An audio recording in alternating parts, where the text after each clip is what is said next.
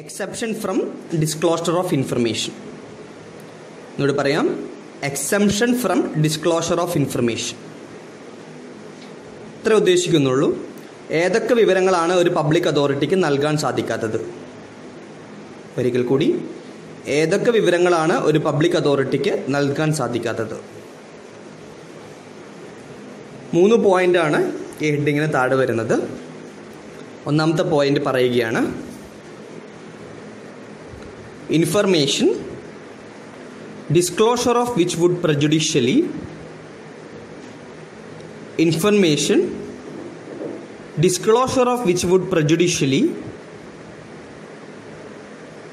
affect the sovereignty and integrity of India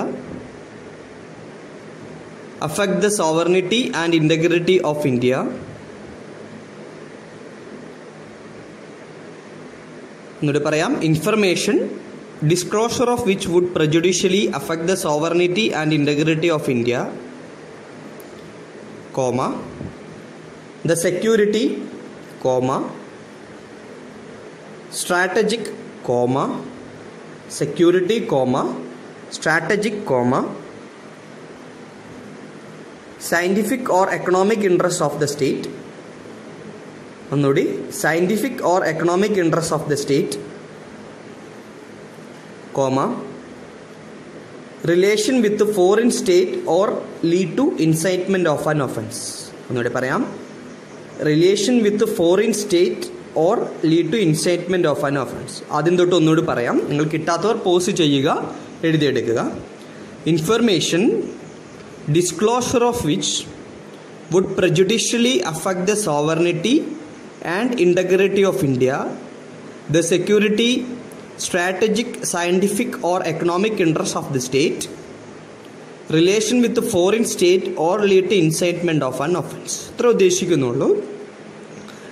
രാജ്യത്തിൻ്റെ പരമാധികാരത്തെയും അഖണ്ഡതയെയും സെക്യൂരിറ്റിയെയും സുരക്ഷിതത്വത്തെയും രാജ്യത്തിൻ്റെ സാമ്പത്തിക നിലയെയൊക്കെ പ്രതികൂലമായി ബാധിക്കുന്ന ഒരു വിവരങ്ങളും രാജ്യം നൽകേണ്ടതായിട്ടില്ല എന്നുള്ളതാണ്.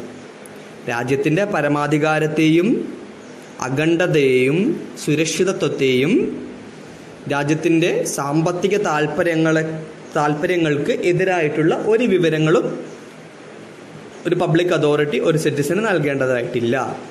ഈ നിയമം അനുസരിച്ച് നൽകേണ്ടതായിട്ടില്ല എന്നാണ് പറഞ്ഞിട്ടുള്ളത്. ഒരു തവണ വായിക്കാം.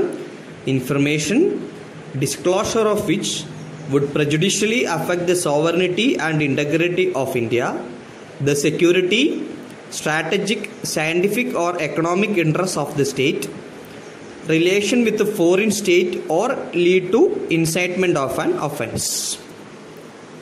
കിട്ടിയെന്ന് പ്രതീക്ഷിക്കുന്നു. അടുത്ത രണ്ടാമത്തെ point,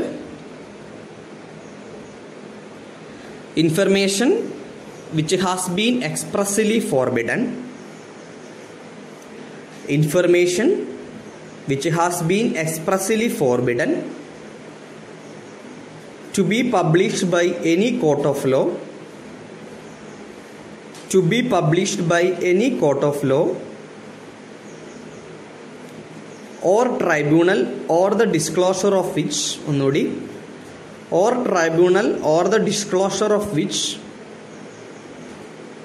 may constitute contempt of court. ഇത്ര ഉദ്ദേശിക്കുന്നുള്ളൂ. ഒരു തവണയോട് വായിക്കാം. Information which has been expressly forbidden to B published by any court of law or tribunal or the disclosure of which may constitute contempt of court. ഇത്ര ഉദ്ദേശിക്കുന്നുള്ളൂ. രാജ്യത്ത്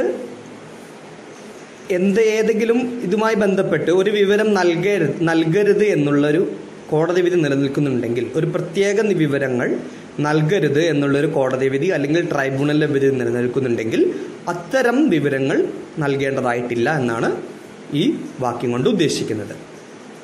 ഒരു തവണ പറയാം, ഒരു പ്രത്യേക വിവരം നൽകേണ്ടതില്ല എന്നുള്ളൊരു കോടതിയുടെയോ ഒരു ട്രൈബ്യൂണലിൻ്റെയോ വിധി നിലനിൽക്കുന്നുണ്ടെങ്കിൽ ആ പ്രത്യേക വിവരങ്ങൾ ഒരു പബ്ലിക് അതോറിറ്റി ഒരു സിറ്റിസന് നൽകേണ്ടതായിട്ടില്ല എന്നാണ് ഇത് ഉദ്ദേശിക്കുന്നത്.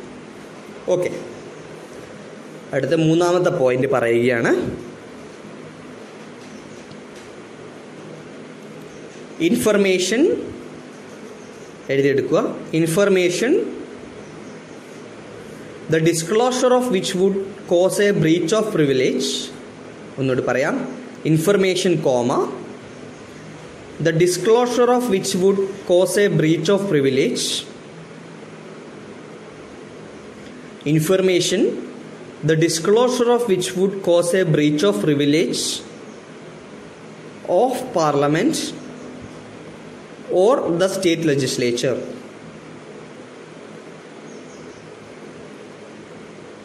Of Parliament or state legislature. ഒന്നുകൂടി പറയാം ആദ്യം തൊട്ട്. Information the disclosure of which would cause a breach of privilege of Parliament or the state legislature. ഇത്ര ഉദ്ദേശിക്കുന്നുള്ളൂ. നമ്മുടെ ഭരണഘടന നമ്മുടെ ലോ മേക്കിംഗ് ബോഡികൾക്ക് അതിലെ അംഗങ്ങൾക്ക് പ്രത്യേക അവകാശങ്ങൾ നൽകിയിട്ടുണ്ട്.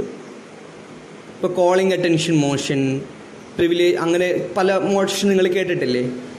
Non confidence motion, privilege motion, അങ്ങനെ ധാരാളം മോഷനെ കുറിച്ച് നിങ്ങൾ ഭരണഘടന പഠിക്കുമ്പോൾ പഠിച്ചിട്ടുണ്ടായിരിക്കാം. അങ്ങനെ പല അവകാശങ്ങളും നൽകിയിട്ടുണ്ട് നമ്മുടെ ലോ മേക്കിംഗ് ബോഡിയായിട്ടുള്ള പാർലമെൻറ്റിനും സ്റ്റേറ്റ് ലെജിസ്ലേച്ചേഴ്സിനും. അത്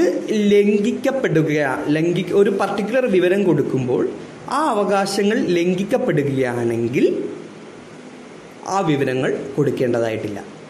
ഒന്നുകൂടി പറയാം. ഒരു പ്രത്യേക വിവരങ്ങൾ കൊടുക്കുമ്പോൾ നമ്മുടെ ലോ മേക്കിംഗ് ബോഡിയായിട്ടുള്ള പാർലമെൻറ്റിൻ്റെയും സ്റ്റേറ്റ് ലെജിസ്ലേച്ചേഴ്സുകളുടെയും പ്രിവിലേജ് അവകാശങ്ങൾ ലംഘിക്കപ്പെടുകയാണെങ്കിൽ അത്തരം വിവരങ്ങൾ നൽകേണ്ടതായിട്ടില്ല എന്ന് ഈ ആക്ട് നിഷ്കർഷിച്ചിരിക്കുന്നു.